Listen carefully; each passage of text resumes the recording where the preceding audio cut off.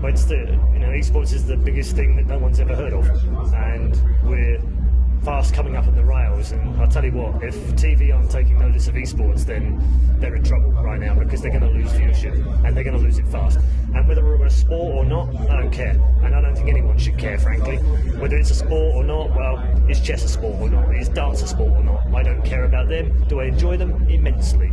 Do I enjoy watching an eSport? Absolutely. And that's what matters, really. We've got the eyeballs now. We have the people watching eSports. We've proved that it has revenue. We've proved that it has professional teams and players. What more do you want us to prove before you come and get invested in eSports?